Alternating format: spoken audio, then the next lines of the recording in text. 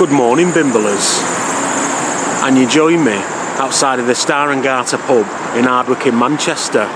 It can mean only one thing. It's the third and final edition of our Morrissey's Manchester Bimble. So let's stop messing about and let's indeed bimble. Morrissey's Manchester style.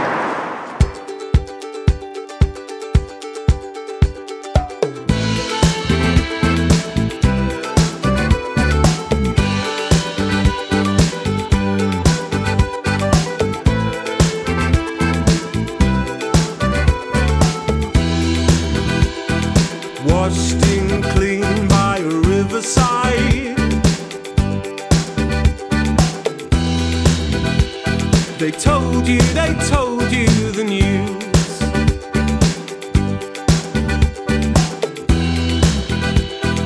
Kept so cold in the blackest tide. If only you knew. I've heard what they've said, ignored what I read, and looked to the bright side. So here's to the bad times, forgotten in good lives. I won't let you down. I'll take off my shoes and dance to the good news. Broken smiles, well, they won't turn it round. So take off your shoes and dance to the good news. You join me in Anne Coates. Avid Smiths fans may recognise the name Anne Coates. She's credited with backing vocals on the Smiths single Big Mouth Strikes Again from the album The Queen Is Dead. It wasn't actually a real woman called Anne Coates. It was Morrissey's voice put through an effect called an eventide harmoniser, an expensive unit at the time, about £1,600. Bear in mind, a Ford Fiesta was £1,800, and an eventide harmoniser is only about that big. The clever name was taken from this area in Manchester. It's one of my favourite areas. It's where all the canals are. You've got the Ashton Canal, designed and built by Benjamin Outram. We've bimbled the length of that. And you've got the Rochdale Canal. That was originally surveyed by James Brindley, and then it was dug by John Rennie. And both of those canals are linked together with something called the Islington Arm. It's where all the posh wine bars are, and the coffee houses. It's where you go and get your avocado smash. Quite different from how it would have been back in the day. Anne Coates was described as the first industrial suburb. It would have been full of squalor, factories, canals and railways. There's some evidence of that just down there. That's Bimble. Left too long in the passing time. You know what you know to be true.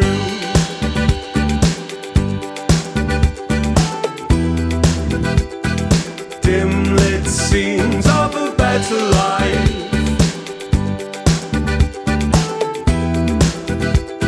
Spoken in loud tones to you. Well, I've heard what they've said. Conditions in the Victorian era for the working class of Manchester would have been basic, shall we say. But that started to come to an end when they built this, Sanitary Street. It was one of the first working class streets in the UK to have running water go into every house and have private toilets for everyone. Prior to that, everyone would have shared one toilet at the end of the street. And it wouldn't have been a flushing one. Think Glastonbury on the Sunday night. In the 1980s, they changed the name Sanitary Street to Anita Street, dropping the S and the TY from the end. That's because when you say sanitary these days, you think about feminine hygiene products, don't you? And nobody wants to live on Sanitary Towel Street. Let's bimble. Ignored what I read and looked to the bright side. So here's to the bad times, forgotten in good lives. I won't let you down.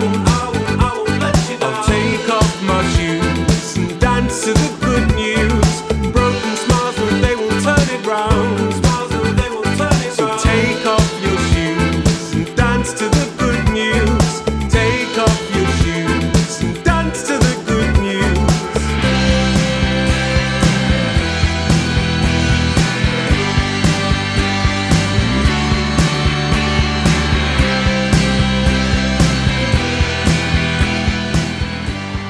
if we're talking about the squalid conditions of Victorian Manchester, we had to stop here at St Michael's Flag stroke Angel Meadow. In 1780, Richard Arkwright built Manchester's first cotton mill just to the side of Angel Meadow. Richard Arkwright is said to have designed the spinning jenny water frame, which is a way of weaving cotton into fabric. But my Bimbles in Lee may disagree. I'm a poet and I didn't know it. They'd say that it was a Thomas Hayes and that Richard Arkwright stole his idea and made his fortune. I suppose we'll never know. Around here was a little bit rough back in the Victorian era. The death rate between 1889 and 1891 would have been 51 out of 1,000 people. To put that in perspective, for the rest of the country, it was 19 out of 1,000 people. So just over double. That could be due in small part to the sanitation of the time that Sanitary Street would have sorted out.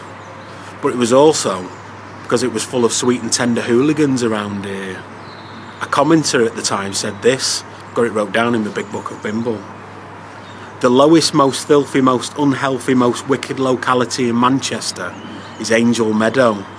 It lies off Oldham Road, is full of cellars and is inhabited by prostitutes, their bullies, thieves, cadgers, vagrants, tramps, and is one of the very worst sights of filth and darkness. Strange ways here we come. That's Bimble.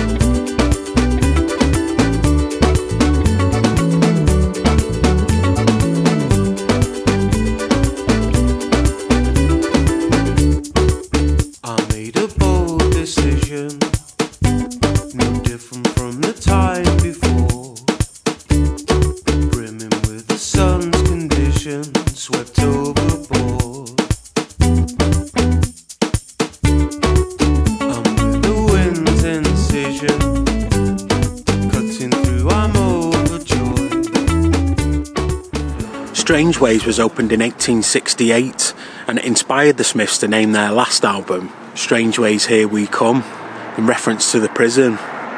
It was built to replace the New Bailey prison in Salford and it cost £170,000. That's about £16 million in today's money. The tower in the middle is actually a ventilation tower. It's often mistaken for being a lookout tower to see if any of the sweet and tender hooligans are trying to make their escape over the wall. All the different wings radiate out from the ventilation tower. There used to be an execution shed on B Wing, but eventually that was replaced with a dedicated room with a permanent gallows. The last person to be hung here at Strange Ways was a Gwyn Owen Evans for the murder of John Allen West.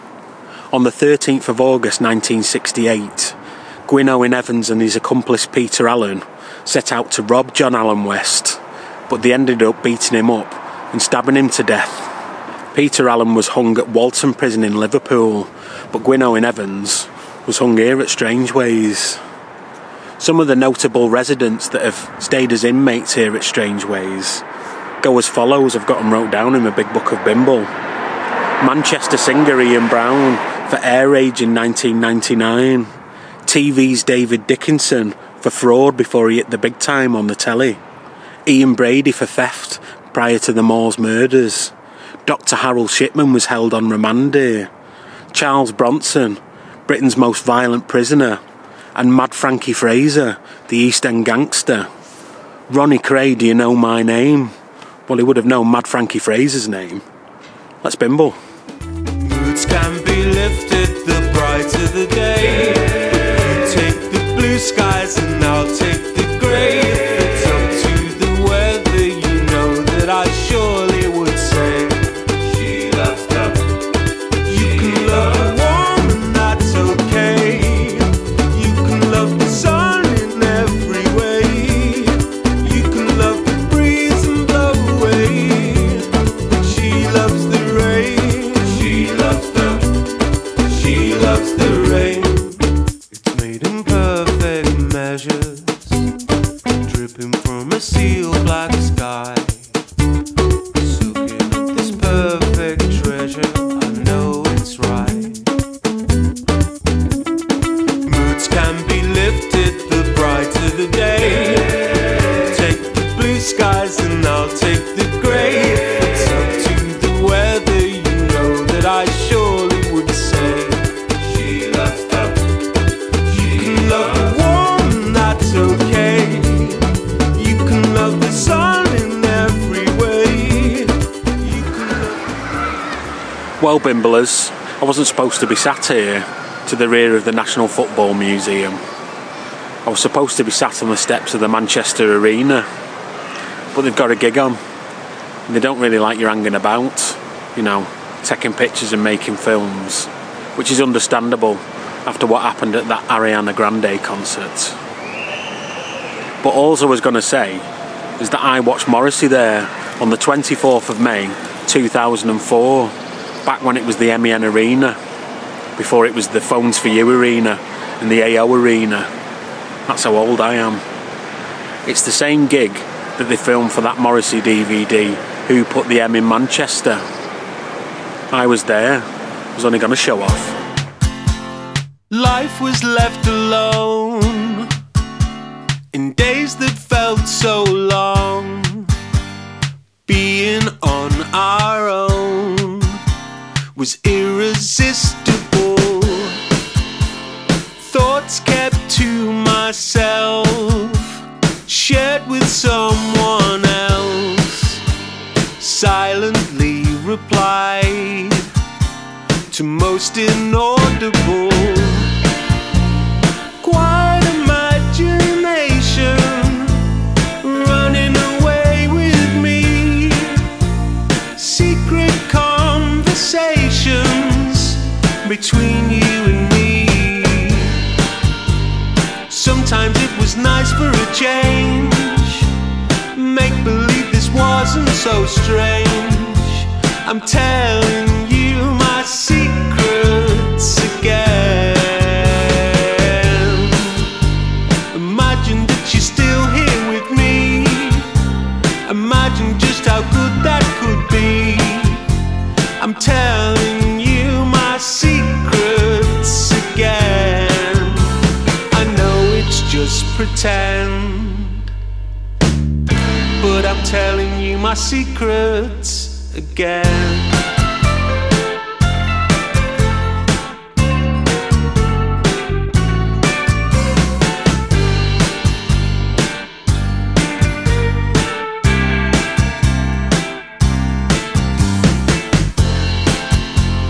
What a life to lead, played internally, presented just for me, but all controllable.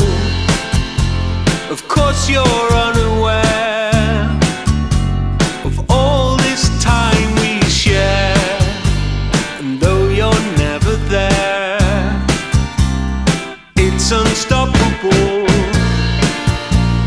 Quiet imagination running away with me. Private conversations made secretively. Sometimes it was nice for a change. Make believe this wasn't so strange. I'm telling you my secrets again. Imagine that you're still here with me. Imagine just how good that could be. I'm telling you my secrets again. I know it's just pretend, but I'm telling you my secrets again. Our final stop on our Morrissey's Manchester tour, the definitive photo of the Smiths, the photo on every Smiths fan's bedroom wall, Salford Lads Club. Salford Lads Club was opened in 1903 in an effort to keep naughty lads off the street, to stop the shoplifters of the world uniting and taking over. One famous member was Graham Nash from the Hollies and Crosby, Stills, Nash and Young when he was talking to David Crosby. Inside there's a gym and a boxing ring and some snooker rooms, and apparently it's got all of its original features. It's grade 2 listed, and you'll be glad to know it's open to both girls and boys now. It's not just a lads club, it's a lads and ladettes. As if it couldn't be any more perfect, Salford Lads Club is actually on Coronation Street, the street that must have inspired the TV series.